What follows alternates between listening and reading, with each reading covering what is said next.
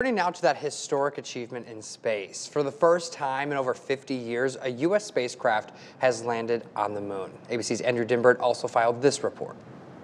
Houston, Odysseus has found his new home. This morning, history on the moon. We are transmitting, and welcome to the moon. After a week-long flight totaling more than 620,000 miles, a 14-foot tall lunar lander named Odysseus successfully landing on the lunar surface just after 6 p.m. Thursday. Mission Control reporting that the craft is upright and transmitting data. Today, for the first time in more than a half-century, the U.S. has returned to the moon. Odysseus, or Odie, is the first U.S.-built spacecraft to land on the moon since 1972. The company behind Odie, Intuitive Machines, is the first business to land a private spacecraft on the moon. But it wasn't all smooth sailing. And we'll stand by and monitor as Nova Controls continues to work this issue. As Odie prepared to land, Mission Control found that the navigation system used to guide the lander to the surface wasn't working. We're not dead yet.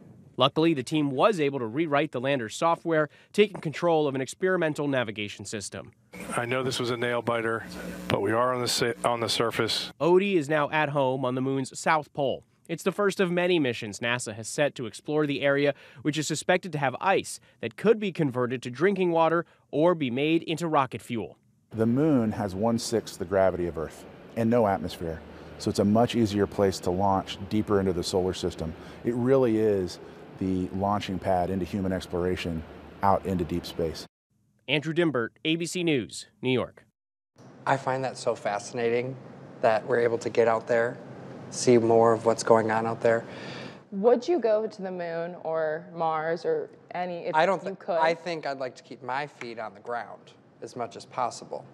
Yeah. Unless I'm in a plane going somewhere else. Yeah. You know I don't even like planes, so. Yeah. So, I mean, I think it's interesting that they're able to do that. I think there's so much to be explored, and yeah, it's an exciting time to see what may happen next. Hopefully they find what they're looking for.